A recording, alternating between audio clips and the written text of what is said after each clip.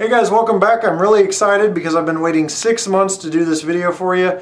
This is the Overland Models review. Now we're not going to be able to go in depth like we do on a regular review because there's so many items to cover, but let's go ahead and take a look at some of these products that Overland Models has released in the last few months, along with something that I can only describe as VIP. This first item is the VIP item, and it's the thing I've been hinting at the last few months. This is the UP C45 ACCTE. Now you might be wondering, why is that VIP? They've made them before. Well, there's only 15 of these produced, and I've got serial number 1. This is the Boy Scout unit. Now you UP fans are probably aware that the Union Pacific took a C45 ACCTE and put the Boy Scout logo on it and dedicated to the 100 years of Boy Scouts.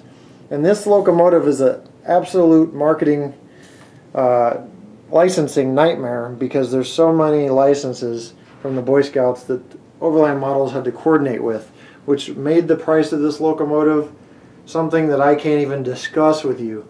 I can give you a hint. I've got 10 MTH SD70 Aces, and all with sound, all that I bought brand new, and all those combined with the varying deals I got on them from different hobby shops still don't cover the price of this locomotive. 10 of those MTH SD70 Aces combined don't cover the price of this one locomotive. That's how much this locomotive is costs in total. So it's a very good detailed locomotive. You've got clear print, only the best from Overland Models. They absolutely dominate the brass industry. There's nobody that comes close to Overland Models in the brass industry, and you can tell by what they produce and what they import. Just awesome details, awesome paint job. This locomotive runs in DC mode. There is no DCC installed. However, I may send it down to Lagarde Technologies as the only people I trust to handle my brass and install DCC in them, especially something as pricey as this. The licensing makes it that pricey. Okay, well that's about it on this locomotive. I know it was a big build-up to show you just something this cool, but this wasn't really available to consumers or dealers. This was by invitation only, so I'm very flattered that Overland Models would consider me and give me serial number 1.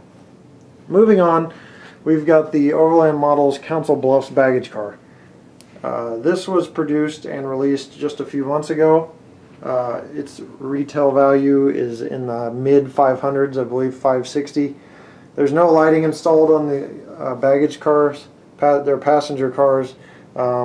This UP car is used for a dance car on the actual Heritage fleet, but that flag is just crisp lettering and just wonderful paint scheme and clear letters all the way around this car, and I'm really pleased with it as well. And they're the only, Overland Models is the only people that's put this out.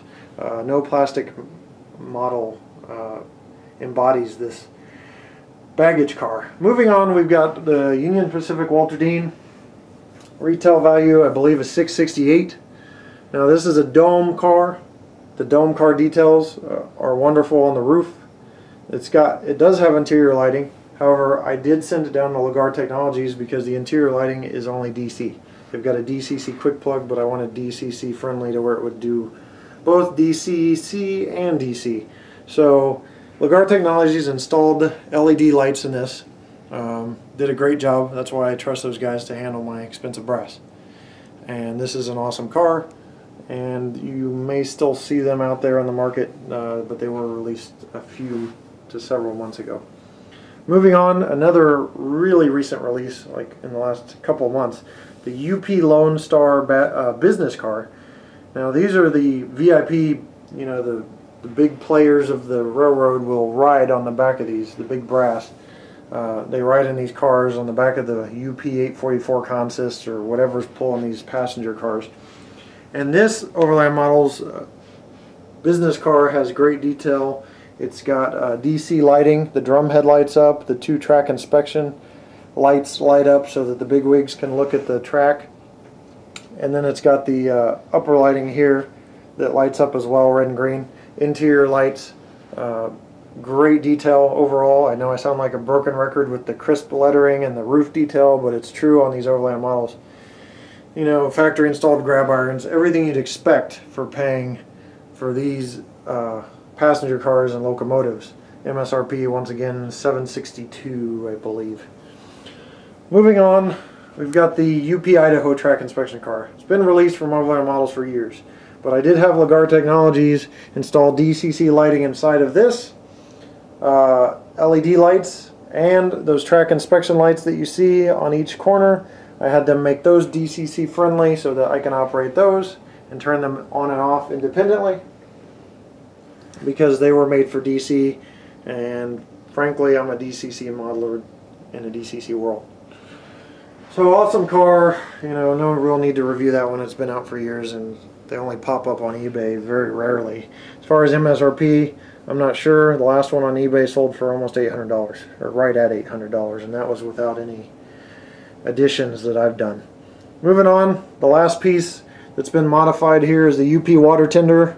It used to have the words Union Pacific on the side.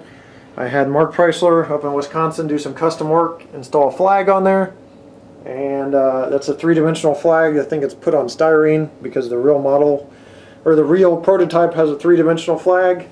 It's not painted onto the actual car. It is a three-dimensional piece, and I wanted that represented correctly, and he did that for me. He put Jim Adams on there because that's the car it is supposed to model.